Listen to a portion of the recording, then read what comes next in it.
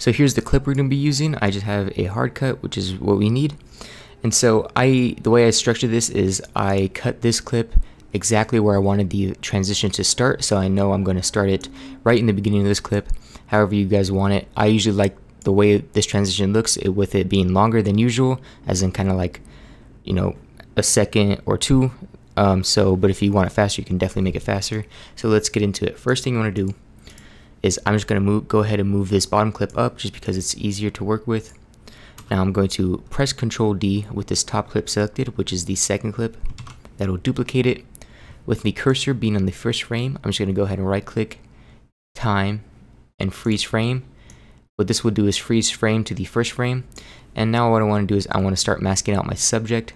So with the top clip selected, I'm going to go up here to this pen tool, and I'm going to go ahead and mask him out. You're going to want to mask him out cleanly and nicely, because since this effect is long, it's going to take longer for, people have more time to notice if your mask is ugly, and whenever your mask is ugly, it just kind of takes away from the video. So make sure it's clean and nice, and then just go ahead and take your time on it.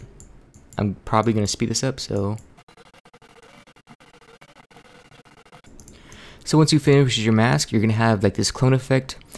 And all we need to do is fix that. This is kind of the opposite of what we want. We just want to click on a layer with the mask, press M on our keyboard, and this will bring up the mask properties to the left right here. And you can either click inverted or subtract. They do different things for different things, but for this purpose they work the same. So after clicking subtract, you can see I have the top layer with him masked out, and then you can see the bottom layer playing at the same time. Now I'm going to want to drag this top layer all the way to the left, since that's where my transition is going to start. And right when it cuts to the second clip, I'm going to cut the XX off by dragging it to the left. So you can see the bottom clip plays through him, and then it goes into the transition like this. This mask is kind of rough, so I'm going to add a feather to it.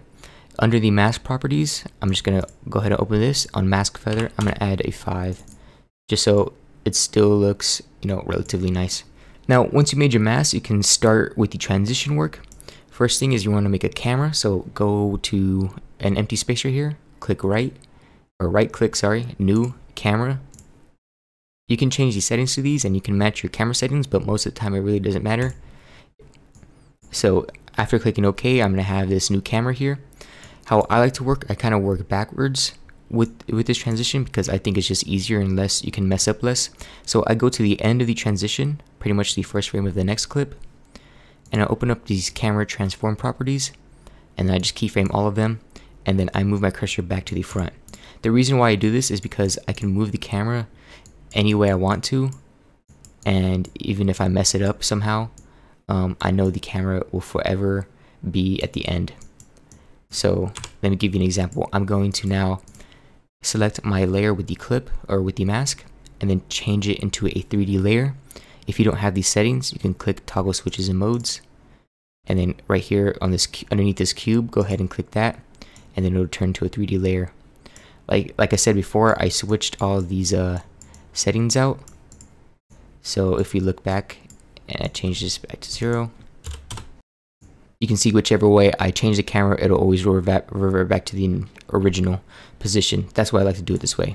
Anyways, let's start with the transition. So now we need to duplicate this clip to give it that tunnel effect. So all you need to do is select the layer with the mask on it, press Ctrl D, and that will duplicate it. Now with either layer selected, all you have to do is move your cursor to the Z right here where it says Z, and go ahead and drag it forward or backward. Go ahead and drag it backward, but go ahead and drag it backward till you can see the second clip behind it.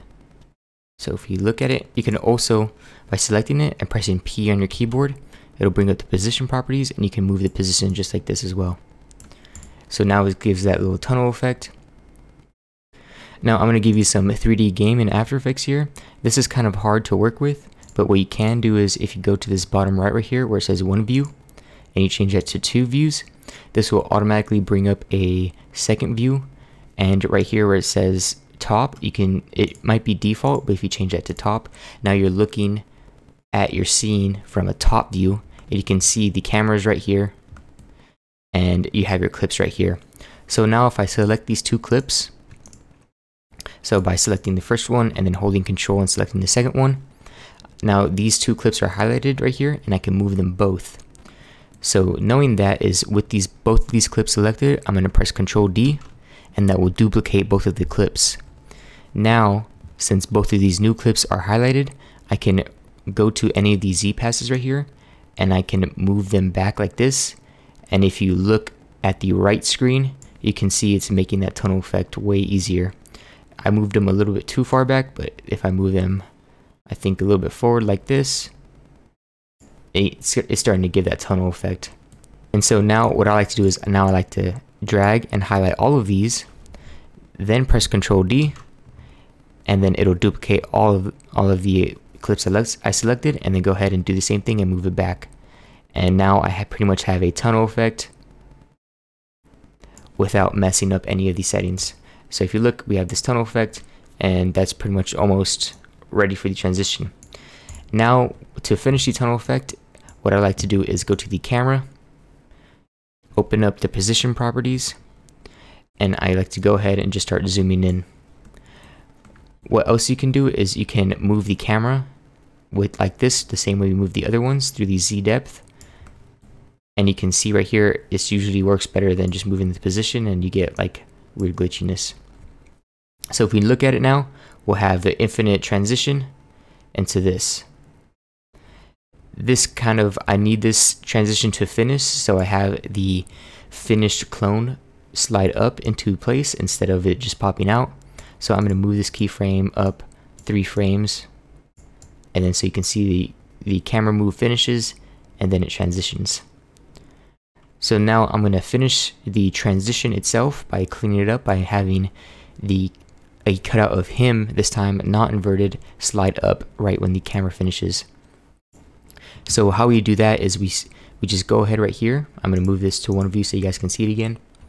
We go ahead and move our cursor and go ahead and click on it, and you can see it automatically selects the top clip because that's the one closest to us.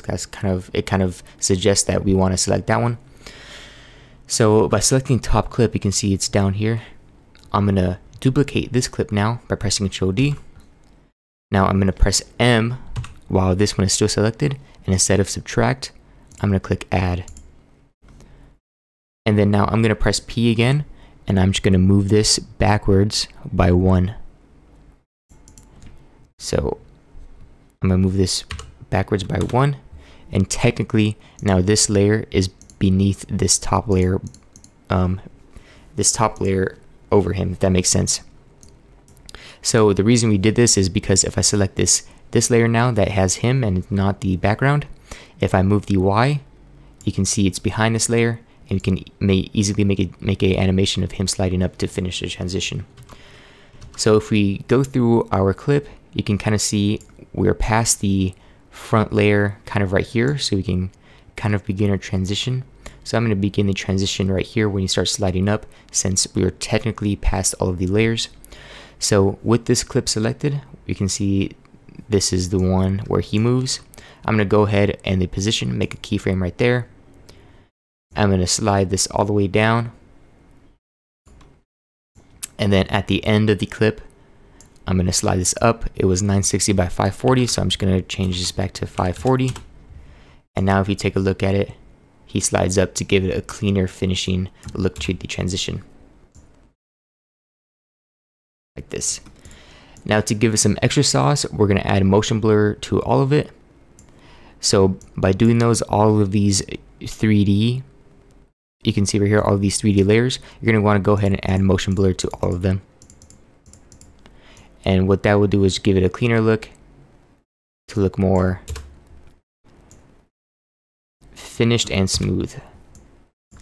So I'm going to save it.